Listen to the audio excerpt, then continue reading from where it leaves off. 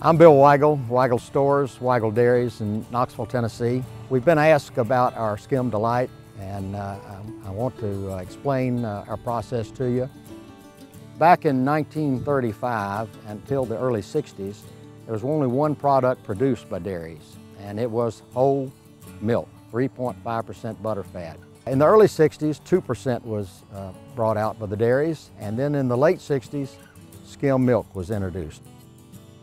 We decided to run a contest among our customers to name the product so we could brand it. The name chosen was Skim DLite. It had a delightful taste and it was good for the waste. So since 1968, our product has been named and branded Skim DLite. As the years went by, we found out that more people were drinking our skim milk than our 2% and our whole. The big difference was in the way we separate the cream out of milk. We use a cold separation process. In other words, we do it at 40 degrees. It's not heated up to the high temperatures that the mega dairies have to do, because they do squeeze that milk down to where it's almost blue. This cold separation process at about 40 degrees keeps the fresh milk flavor in.